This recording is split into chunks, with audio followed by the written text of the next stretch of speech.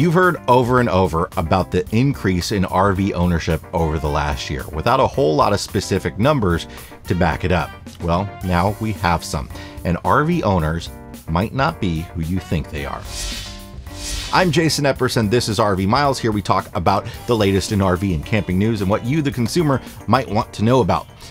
RV ownership has been rapidly growing for the past 20 years, with a big dip around the time of the recession that began in earnest in 2009. It's a cyclical business, generally very reactive to economic pressures. When more Americans have cash, more Americans buy RVs.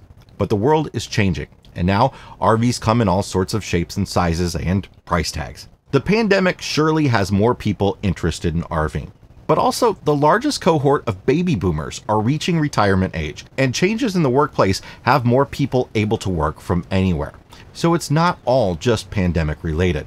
And now Go RVing, the marketing arm for the RV Industry Association, has released an RV owner demographic profile, which it says is the most comprehensive study of RV ownership ever conducted.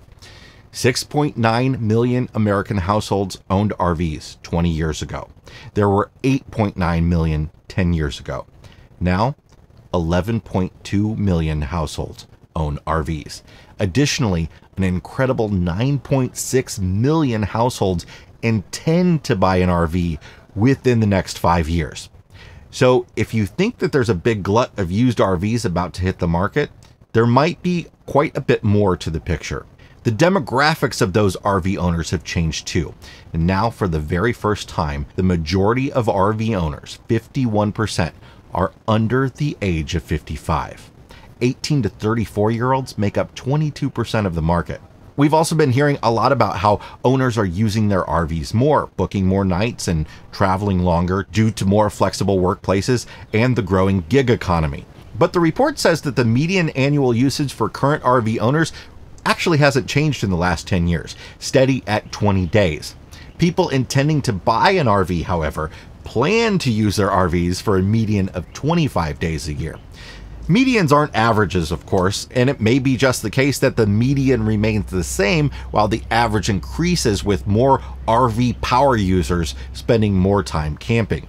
Nearly a third of the respondents in this survey, 31%, are first-time owners, underscoring the growth of the industry in the past decade. Ownership is also spread more and more widely, not only across age levels, but also across genders, as well as household income and education levels. A couple years ago, the RV Industry Association began breaking people down into different affinity groups, or people who use their RVs in different ways.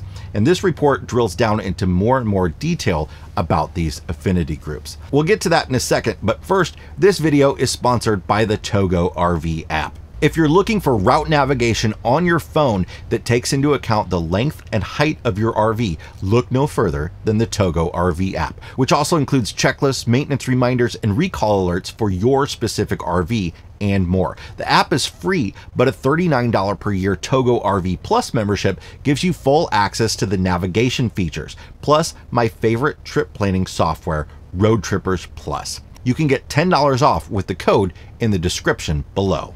The biggest category of RV owners, 39%, the industry calls casual campers. These folks use their RVs 16 days on average per year, mostly a few weekends a year in the warmer months. The vast majority of this group are over 55 and earn less than $65,000 a year in annual household income. The next biggest, at 33%, are called family campers, mostly people who live with children. They use their RVs even less, 13 days a year. Most make over $65,000. 16% of RVers use their rigs around 2 months out of the year, or 55 days on average. These escapists are truly committed to the RV lifestyle and are about evenly split among young and old. 6% of owners are what the industry calls avid RVers, using their rigs for the length of approximately a season. They're mostly over 55, mostly women, and unlike most RVers whose primary hobbies are camping, fishing, and hiking, these folks enjoy walking, cooking, and gardening.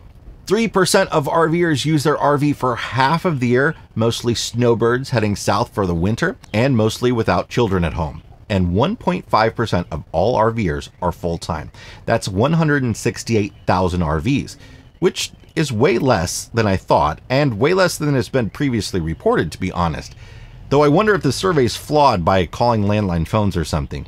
Either way, the interesting thing here is that 70% of full-timers are women and only 11% have no children at home, which is another number I find suspect, as 43% identified as retired, but nonetheless. A further 1% use their RV most of the time, about 200 days out of the year. Surveys like this are always full of flaws, and there are a lot of ways to break down numbers, but it's very clear that RVing has become much less of a niche form of travel enjoyed by only retirees and is now more of a mainstream lifestyle that is enjoyed by a full 10% of American households. I'd love to hear your thoughts in the comment section. As always, if you got something out of this video, please hit the like button. If you want more like it, hit the subscribe button and the notification bell. And now we're gonna wrap this video up with some comments from our last RV news video. Increased demand and production equals higher prices with lower quality. Yeah, but also production hasn't increased as much as the industry would like due to the fact that there are still supply chain issues backing things up. Great video. Thanks for all you do for us. Hashtag RV Miles rocks. Yes, let's use that hashtag more. You should really do a story about how there is no available overnight parking when you travel. We need overnight rest areas. States need to step up. I'll look into that some more, but I couldn't agree with you more. Does that RV chart reflect the used market as well? I noticed that Class A sales are actually down. I wonder why. Class A RVs take longer to build and they're not as easy to ramp up in production. So it's not as easy for them to sort of scale and meet more demand with Class A's. That and motorhome ownership is trending downwards. It's not reducing, but as an overall piece of the pie, more people are buying trailers because more people own trucks now. And here's a comment from our friend Josh the RV Nerd over at Haylett RV, an excellent channel that you should watch and follow. The demand is most certainly there. My concern is that I don't see how the RV industry will be able to physically supply the demand again this season. I personally project 2021's total sales to be slightly lower than 2020, which is not what the industry is saying, but not for a lack of trying, just a lack of inventory. Again, this is a dealer talking here. It's a theory, of course. There are a lot of variables out there. Right now, we're facing shortages we've never seen before, such as nose and tail caps for RVs, as the fiberglass used for them is simply not available. We're always one natural disaster away from something like Luan, which is a thin plywood that's used extensively in the RV industry, being consumed completely by the housing industry. I'm extremely optimistic for another good year and really interested to see how it pans out. Thanks a lot for commenting, Josh, and thanks for anybody else who comments. I'll try to get to some of your comments on this video on the next one. See you next time.